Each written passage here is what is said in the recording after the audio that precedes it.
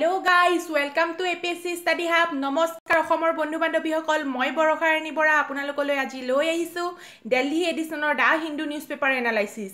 আশা কৰো আপোনালোক সকলোৱে ইয়াৰ পৰা উপকৃত হ'ব। গাইস, আপোনালোকলৈ মই আজি দা হিন্দুৰ সকলোতকৈ ইম্পৰ্টেন্ট আৰ্টিকেলটো লৈ আহিছো। আপোনালোকে যদি আৰু আৰ্টিকেল বিচাৰে মোক কমেন্টৰ জৰিয়তে মতামত আগবঢ়াব। এতিয়া মই আপোনালোকলৈ লৈ আহিছো স্লাইড শো, যাৰ জৰিয়তে আপোনালোকে ভালদৰে বুজিব পাৰিব, আপোনালোকে ভালদৰে নোটছ বনাই যাব আৰু ভিডিওটি মন দি চাব, যাতে আপোনালোকৰ প্ৰিলিমছ, মেইনছ আৰু ইন্টাৰভিউ এই তিনিটা এক্সামতে কামত আহে। এতিয়া আহো আজি নিউজপেপাৰ এনালাইসিসলৈ। গাইস, আজিও সকলোবোৰ আৰ্টিকেল কোভিড-19ৰ ওপৰত অহা দেখা গৈছে। তথাপিও প্ৰথম আৰ্টিকেলটো হৈছে ইকুৱেল ফ্ৰীডম এণ্ড ফ'ৰ্চড লেবাৰ। এই আৰ্টিকেলটোত গাইস ৰাইটাৰে ফ'ৰ্চড লেবাৰৰ বিষয়ে আলোচনা কৰিছে। নেক্সট আৰ্টিকেল হৈছে playing out live A narrative of discrimination. Guys, এইটো আৰ্টিকেলত আদিবাসীসকলক ডিছক্ৰিমিনেশ্যন কৰা হৈছে, সেই বিষয়ে এই আৰ্টিকেলটোত ৰাইটাৰে আলোচনা কৰিছে। আজি আমি এই আৰ্টিকেলটো ভালকৈ ডিছকাছ কৰিম। গাইজ, নেক্সট আৰ্টিকেলটো হৈছে কনচেনচাছ নট কনফিউজন।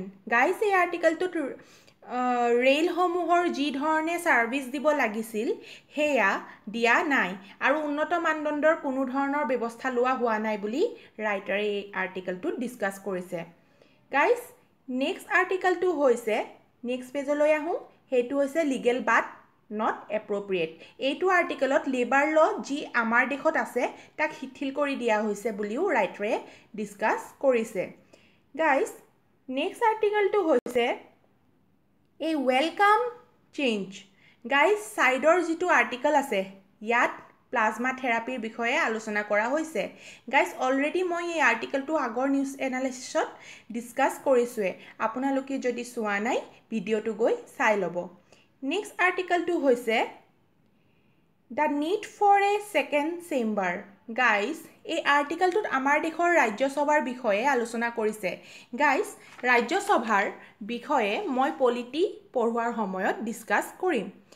গাইজ, নেক্সট আৰ্টিকেলটো হৈছে time for European union fiscal stimulus. Guys, এই আৰ্টিকেলটোত ইউৰোপিয়ান ইউনিয়নৰ আণ্ডাৰত থকা দেশসমূহ এক হৈ কোভিড-19ৰ বিৰুদ্ধে কাম কৰিব লাগে বুলি ৰাইটাৰে এই আৰ্টিকেলটোত ডিছকাছ কৰিছে। গাইজ, যোৱাকালি আমি মাইগ্ৰেণ্টছ ৱৰ্কাৰসমূহৰ বিষয়ে ডিছকাছ কৰিছিলোঁ। আজি আদিবাসী মাইগ্ৰেণ্টছ ৱৰ্কাৰসমূহৰ বিষয়ে ডিছকাছ কৰিম। চ' আজিৰ আৰ্টিকেলটো হৈছে playing out live A narrative of discrimination. Guys, ইয়াত কোৱা হৈছে যে কোভিড-19ৰ এগেইনষ্টত যি যুদ্ধ আমাৰ দেশত চলি আছে বা যি উদ্দেশ্যৰে এই যুদ্ধ কোভিড-19ৰ এগেইনষ্টত আৰম্ভ হৈছিল, সেই যুদ্ধ বৰ্তমান আদিবাসী ৱৰ্কাৰ্ছ লোকসকলৰ এগেইনষ্টতহে হোৱা দেখা গৈছে।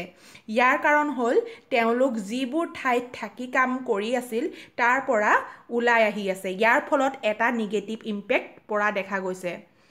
The war on the pandemic is turning out to be an undeclared war against the workers of India, especially Adivasis. So, guys, lack of protection অৰ্থাৎ আদিবাসী ৱৰ্কাৰ্ছ সকলৰ লকডাউনৰ সময়ত সুৰক্ষাৰ অভাৱ দেখা পোৱা গৈছে। গতিকে আদিবাসী ৱৰ্কাৰ্ছসকলে যদি এতিয়ালৈকে প্ৰটেষ্ট আৰম্ভ কৰা নাই, কিন্তু ভৱিষ্যতলৈ তেওঁলোক মনে মনে বহি নাথাকিব বুলি ৰাইটাৰে আৰ্টিকেলটোত কৈছে। গাইজ, তেলেংগানাৰ পৰা এগৰাকী 12 বছৰীয়া ছোৱালী জামলু মেকডম, যোনে নেকি খোজকাঢ়ি ঘৰলৈ গৈ থাকোঁতে ঘৰ নোপোৱাৰ আগতেই ভোকত আৰু ডিহাইড্ৰেশ্যনত মৃত্যুমুখত পৰে। তাইৰ ঘৰ আছিল চণ্ডীগড়ত।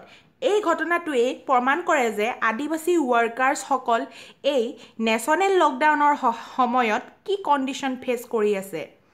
গাইজ, ৰাইটাৰে এই আৰ্টিকেলটোত কৈছে যে মোদী গভৰ্ণমেণ্টে আৰম্ভ কৰা কোভিড-19 মহামাৰী এগেইনষ্টত যুদ্ধখন এতিয়া আমাৰ দেশৰ ৱৰ্কাৰ্ছসমূহৰ এগেইনষ্টত এখন আনডিক্লেয়াৰ্ড ৱাৰলৈ পৰিণত হৈছে।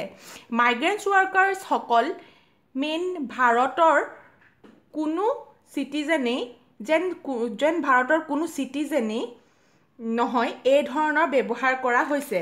গাইজ, নেশ্যনেল চেম্পল ছাৰ্ভে অফিচৰ মাইগ্ৰেশ্যন ছাৰ্ভেৰ ডাটা যি 2 ডিকেডছ অৰ্থাৎ 2 দশকৰ আগতে ওলাইছিল, সেই ডাটা মতে মাইগ্ৰেণ্টছ হোৱা লোকসকলৰ ভিতৰত শিডিউল ট্ৰাইবছ মিন্স STৰ সংখ্যা সকলোতকৈ বেছি গাইজ সেম ডাটাই আকৌ প্ৰকাশ কৰিছে যে এই আদিবাসী মাইগ্ৰেন্টছ ওয়াৰ্কাৰ্ছবোৰৰ ভিতৰত মহিলা সকলো অন্যতম ইয়াৰ উপৰিও বৰ্তমান খেতি কৰাৰ হলনি তেওঁলোক ডেইলি হাজিৰা কৰা লোকলৈ পৰিৱৰ্তন হল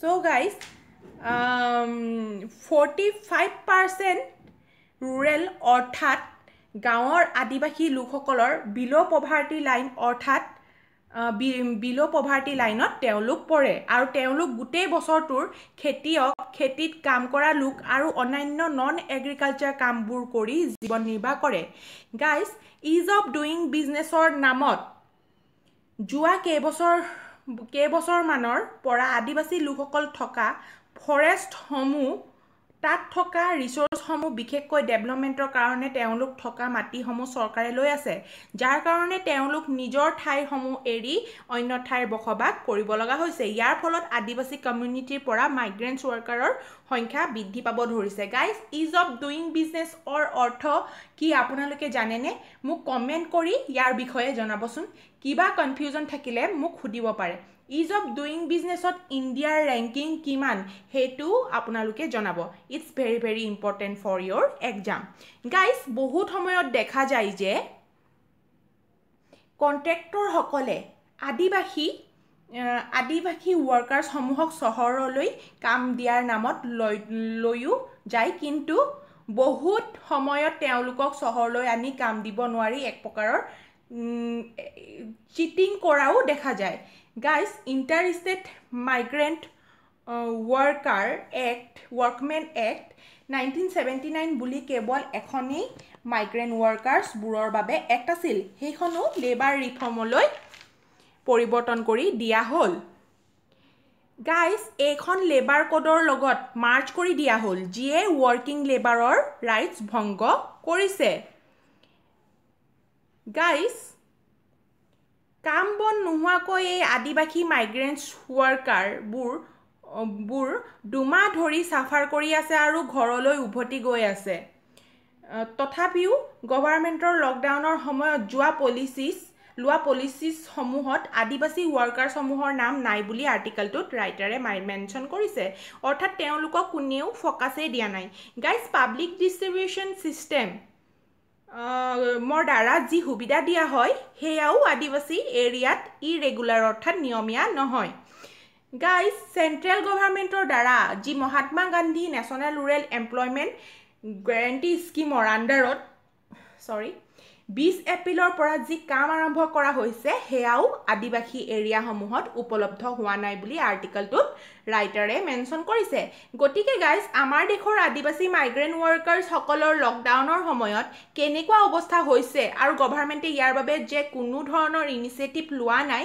তাৰ বিষয়ে ৰাইটাৰে আৰ্টিকলটোত এক্সপ্লেইন কৰিছে গতিকে কোভিড-19ৰ ইম্পেক্ট আদিবাসী লোকসকলৰ ওপৰত যে বেয়াকৈ পৰিছে তাক আমি ভালদৰে এই আৰ্টিকলটোৰ পৰা গম পাইছো so guys exam point of view পৰা আৰ্টিকলটো বহুত বেছি ইম্পৰ্টেন্ট সো গাইজ আপোনালোকে এনসাৰ ৰাইটিংও ইয়াক প্ৰেক্টিছ কৰিব পাৰে আজিৰ আৰ্টিকল ইয়াতে সামৰণি পৰিছে গাইজ তলত ডিসক্ৰিপশন বক্সত সকলোবোৰ লিংক প্ৰভাইড কৰা হৈছে Telegram channel APSC study hub with বৰ্ষাত আজিৰ দা হিন্দু নিউজপেপাৰ এনালাইচিছৰ PDF ফাইলটো প্ৰভাইড কৰি দিম আপোনালোকে ডাউনলোড কৰি ল'ব ভিডিঅ'টো চাই কেনে পালে জনাব আৰু ভাল লাগিলে লাইক কমেন্ট শেয়াৰ আৰু সাবস্ক্ৰাইব কৰিবলৈ নাপাহৰিব লগতে নটিফিকেশন বেলটো অন কৰি দিব যাতে আপোনালোকে এটাও ক্লাছ মিছ নকৰে ধন্যবাদ জয় আই অসম